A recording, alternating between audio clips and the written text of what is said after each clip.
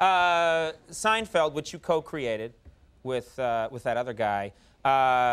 Of course, there are all these episodes of Seinfeld that have now become famous and part of the TV lore. One of the most famous was The Contest, where all the main characters had to refrain from pleasuring themselves for quite a while. And that was actually from that idea came from you. Is that right? Yeah, that was based on something that actually happened to me. Okay. You actually had a contest like this in your life? Yeah, I was in a contest. Okay. What was the reason for having a contest like that? I just got a little tired of it, you know. It seemed like it was. It seemed like it was in the air. There was too much of it going on. I wanted out, you know. You wanted out. I wanted out. I didn't want to have anything to do with it anymore. They keep dragging me back in. Yeah, and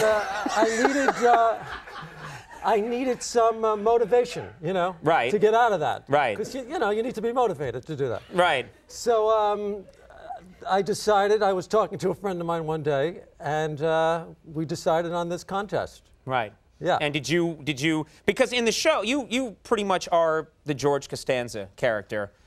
Are you the one that won the contest, just as George did in the show? Yeah, I won the contest. Okay. But I was weakening in the last couple of days. Okay. Very nice. Very nice that you could share that, though, with America. I'll share everything with America. Yeah. Now, you don't appear on talk shows. You're very happy to. You haven't done this before. No. You're not comfortable with the whole promotional aspect of this. Let's be honest. I'm in my living room, but that has nothing to do with anything. Right. No, because it seems kind of silly. Why? I'm going to come out here and start talking about this special, and people are going to go rushing for their pencils, you know? Right. I mean, the whole idea is preposterous. What's the point? You don't think you're helping by appearing on this show? You don't think you're helping your special? I think people will come out here and deliberately not watch after having seen me. I think that's possible. I don't see the whole point of it. It seems like it's a bizarro kind of plot. Yeah. Right, right. What about the whole celebrity interview thing? What do you think of that? I mean, the whole concept that these shows are just celebrity interviews. What do you think of that? I don't even know what you're referring to. You think it's weird? It's a contrived conversation, is that it? Oh, totally. Yes, I do. I do think that. You wouldn't talk to me if you saw me. I think that. It's a contrived conversation. So yes, I do. It's a contrived conversation, huh? Totally, yeah. There you go. No, I know I have an opinion on that, but I just don't know what it is. You were a stand-up, and you're returning to stand-up. And it was hard going when you were stand-up. Yes, it was a little bit, yeah. How hard going? I mean, what would happen? The audience would actually be visibly angry with you. A lot of times they would be very upset with me or my material or some combination. Right. And I would be heckled unmercifully, you know. And really? I didn't know how to react. I didn't react to it like a comedian, like to have something like funny to say, something witty.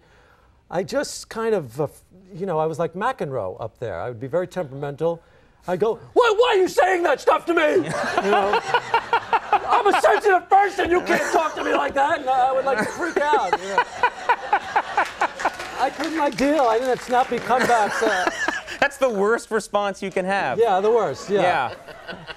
And you know, I happen to have a terrible temper that's accompanied by no guts, which is also a very bad combination. Really? Okay. Yeah. I gotta catch your act. This sounds fun. No, don't catch it. Okay. Don't catch it. Yeah. So don't watch the special Larry David Curb Your Enthusiasm you don't have to, no. on October 17th at 10. You know, if it was on in the daytime, I would say definitely don't watch it. That would be idiotic. Right, you know? right. You're not going to stay home. I'm going to stay home, you know, right. today. If you have nothing else to do. No, that's stupid. But at night, maybe if you're passing by it, watch it. You know? The best plug we've had in 6 years on the air, yeah.